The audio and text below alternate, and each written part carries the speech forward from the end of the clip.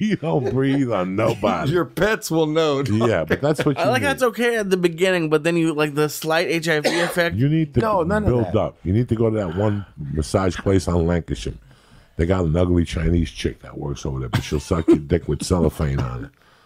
And I'm telling you, I got friends that go over there. They put cellophane on your dick. And you gotta What the fuck is cellophane? Plastic wrap, like you put on when you microwave something. And they put a Scotch tape, like not Scotch tape, a rubber band. No. Because they can't get caught with condoms over there. My friend goes over there. He's a filthy animal. They can't wear condoms? He's like 60. He's like, I go over there all the time. They're great.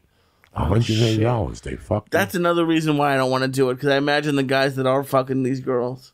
Come on, everyone's... They're worse than the girls, I think. No. Well, not for nothing. You know Craig Robinson. That's the problem. You know what I'm saying? So just get down At least there. I'm clean. Well, Because you haven't fucked nobody. Yeah, you got to fuck some dirty people that got like the HIV to build up your resistance.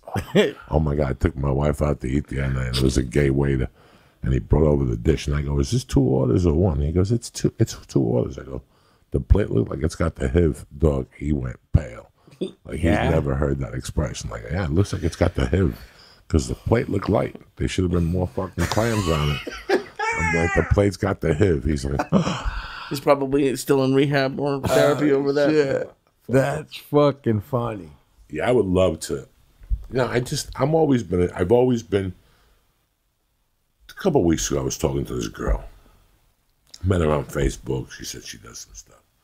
I took her to breakfast one day, and we were talking about YouTube and a bunch of stuff. And she was telling me, you know, how broke she was, blah, blah, blah, blah, blah. We were talking. I remember leaving there. And I can't say it to somebody, you know. This girl was 36, maybe. Good-looking girl. No beauty queen, but good-looking girl.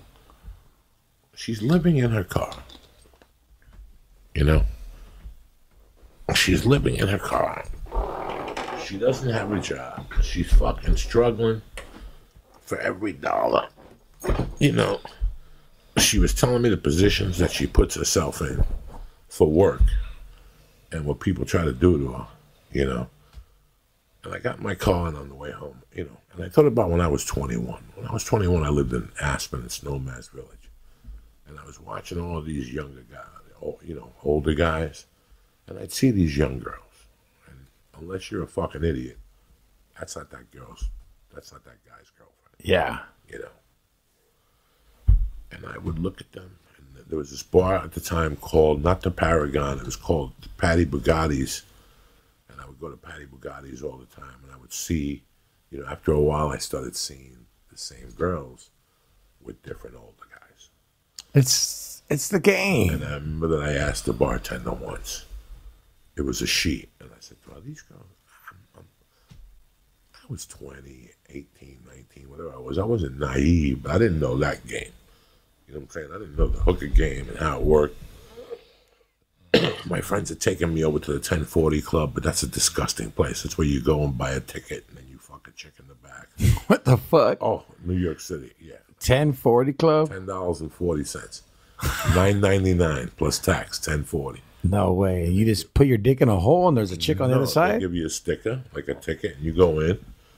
You can order a drink and just wait then to the chick that you want. There's 100 guys with cologne on.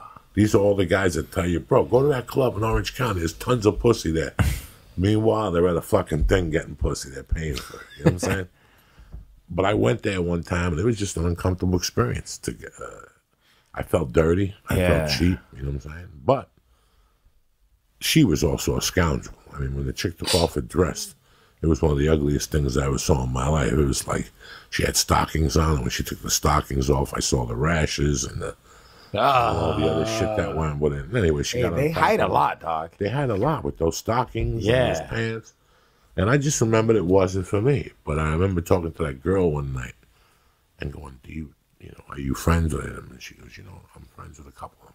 I have their numbers in case somebody comes in here asking. He goes, don't get me wrong. And I was 18, 19, maybe 20. It was 1983, so I was 20. Fuck. And she was telling me that these girls were getting anywhere from 500 to 1,000 a date at the time. And that's if they didn't spend the weekend. Like a lot of guys in Texas will come up and go fuck it. Just stay Wednesday through Sunday. That's a $20,000 weekend. Like a 15. If you got it, you got it. I guess so. And I remember sitting there and going, you know, I was raised a certain way. I like girls to be a certain way. I didn't have a daughter then. But, you know, if I was 21 and I had a tremendous body and a beautiful face and I came out here and I ran into these fucking animals that just lie to you and at the end they just want to fuck you, I would flip it. I would really flip it. I would get a good dear friend of mine and tell him the truth, tell him I'm going to cut you in and I want you to drive me, and I would put my price somewhere. It's that good a pussy. It's 24. Yeah. It's that good. I get checked up every week. And that's what she was telling me. She goes, these girls aren't dirty. They go to the doctor every week. Yeah. They get their pussies checked. They get penicillin shots. This ain't. They do the king. Professionals, dog. You know, when you deal in the pussy. Hell yeah. Like the hit squad. If you're a model, you can't go eat White Castle. You got to take good care of yourself and eat lettuce. It's the same fucking thing, you know. So, and I didn't know that about how much maintenance went into being a professional call girl, you know. But looking back at it, like at that time when I was 20, I'm like, if I was a young woman and I didn't go to college and I had nothing else going on, I would make a short list. I would go, my goals are from December 1st to March 15th up in Aspen. My goal is to pull down 100,000.